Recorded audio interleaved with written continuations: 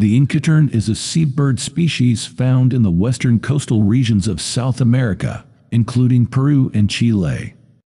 It is known for its distinctive appearance, with a black and white body, a long bright orange beak, and unique feather tufts extending from the sides of its head. However, Inca Terns are known for their agile flight and are capable of hovering in place while searching for prey, which could be considered a type of stationary behavior. In terms of their behavior and biology, Inca Terns are social birds and often nest in large colonies along rocky cliffs or coastal caves. They primarily feed on small fish and crustaceans, which they catch by diving into the water from the air.